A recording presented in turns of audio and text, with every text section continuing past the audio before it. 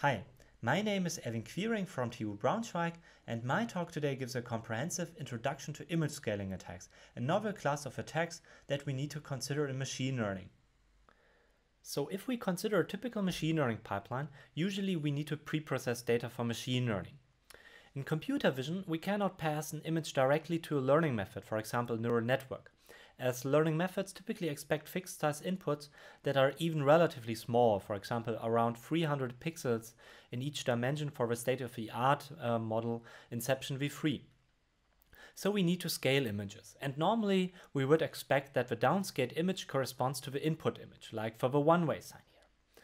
Unfortunately, the scaling step can create a completely different output image, which is the result of an image scaling attack that I applied here on this example. In this talk, we will analyze such an attack in more detail. To this end, let's shortly consider how an image scaling attack works. The overall objective is that an image changes after downscaling. The adversary has two images, the original source image, a do not enter sign here, and a target image, the no parking sign here. Now, given the target image, the attacker manipulates the do not enter sign here such that its modified version before scaling is still showing the do not enter sign, but becomes the no parking sign after downscaling. This attack is solved as an optimization problem. We seek for a minimal perturbation delta that can be added to the source image such that the downscaled result is close to the target image. In summary, the adversary has two goals. The output image must be similar to the target image, and the modified source image must be similar to its original version. This attack aims at the pre-processing step, which is at the very beginning of a typical machine learning pipeline, so that the implications for machine learning are manifold. First, an adversary can trigger false predictions at test time by creating a downscaled image of another arbitrary class. In contrast to adversary examples, the input to the network is an instance of a target class already, so we do not need somehow to exploit weak spots in the network. An attacker can also use scaling attacks to hide manipulations in the training dataset. For instance, she can insert backdoors that only become visible after downscaling, like here with a green box. And by using these stickers at test time, we can completely control the network's behavior. Finally, scaling attacks are of course also relevant outside of machine learning.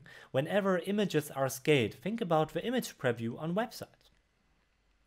We need to keep in mind that the threat model of scaling attacks is different to previous attacks, like the generation of adversarial examples.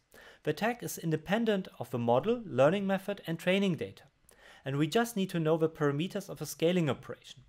Standard libraries like TensorFlow have only limited number of scaling options, so these parameters are not so hard to find out. The previous slides strongly underline the severe impact of scaling attacks and therefore the need for a comprehensive analysis of these attacks. In our work, therefore, we analyze the root cause of these attacks so we can really understand why and when the attack works. This allows us to derive defenses that prevent the attack. And of course, we consider an adaptive attacker who knows about the defense, and we show that it is still not possible to circumvent the defense. In this talk, we will look at the first 2 points, the root cause and the defenses. So let's start with the root cause. To this end, let's recap how scaling works, and for the sake of simplicity, we consider a one-dimensional signal here. The scaling operation can be described as a convolution between the source signal and a kernel function, similar to the convolutional layer in convolutional neural networks. For each position in the downscaled image, the kernel combines a set of pixels from the source image using a specific weighting.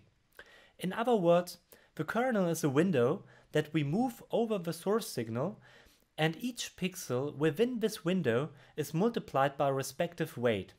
As an example, let's assume we want to scale the signal here on the slide with 9 pixels to 2 pixels.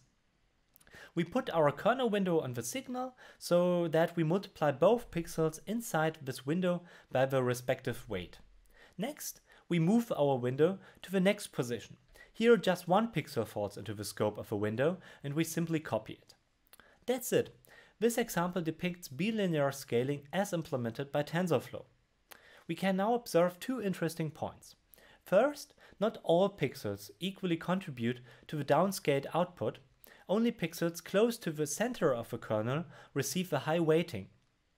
And second, if the step size exceeds the kernel width, pixels are even ignored.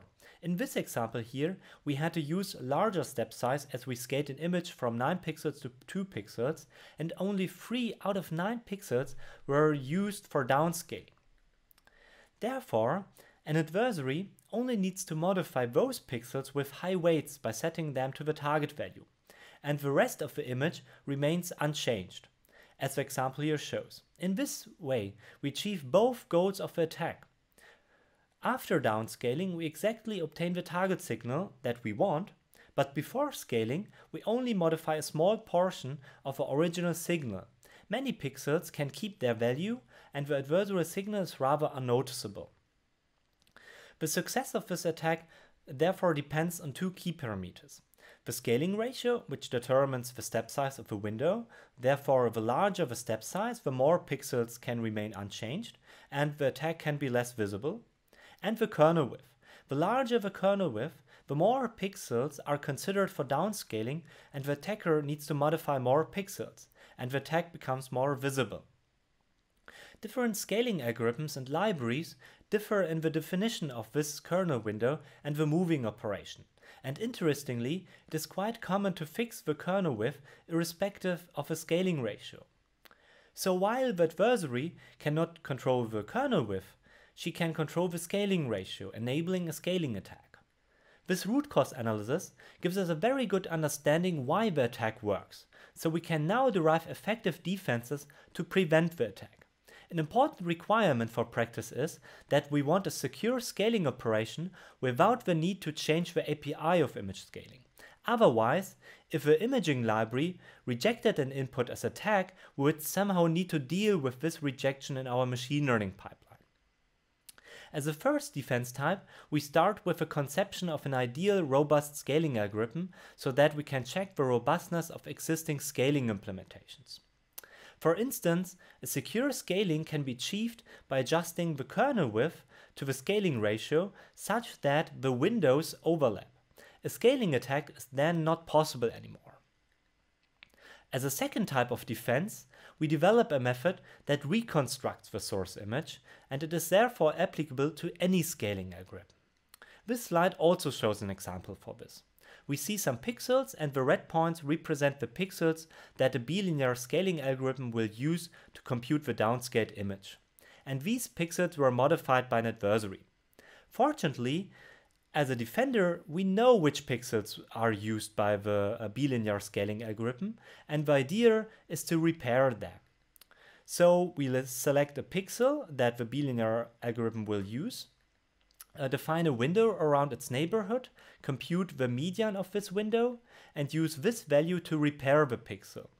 Then we proceed with this method with the next pixel and define a new window around it, compute the median, and use this value to repair this pixel again. We repeat this step for all pixels that the scaling algorithm uses.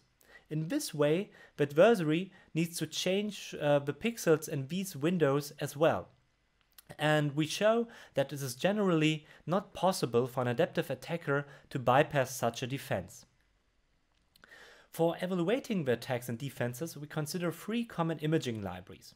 We test all implemented scaling algorithms and use the ImageNet dataset to have a realistic image setting. First, let's check if a downscaled output corresponds to the target image. As we can see, the attack is usually successful for all algorithms and libraries. However, we have another goal. The modified source image should be similar to its original version. Our evaluation shows that the success of attack here depends on the scaling ratio and the algorithm or library. At this point, I'd like to refer to the paper for more details. Finally, let's briefly check our reconstruction defense. This defense prevents all attacks in our evaluation. And even better, the reconstruction increases the visual quality of the modified source images because we remove the adversarial pattern. And we can even get the original prediction before modification. To give you a short intuition what that means, Here we can see that the first image depicts a modified source image that becomes the second image after downscaling. But if we apply our reconstruction method, the restored image looks cleaner, and after downscaling it shows what we would expect. So in summary, scaling attacks are a new class of attacks that we call preprocessing attack. And they need to be considered in addition to traditional attacks like poisoning, model stealing, adversarial examples, and so on. Our work gives a first comprehensive analysis of these attacks by providing a comprehensive root cause analysis that allows us to derive effective defenses to prevent the attack. To verify the threat in practice, we evaluate these attacks and the defenses comprehensively with common imaging libraries in machine learning like TensorFlow. Last but not least, thank you very much for your attention, and you can find more information on our website or of course in our paper.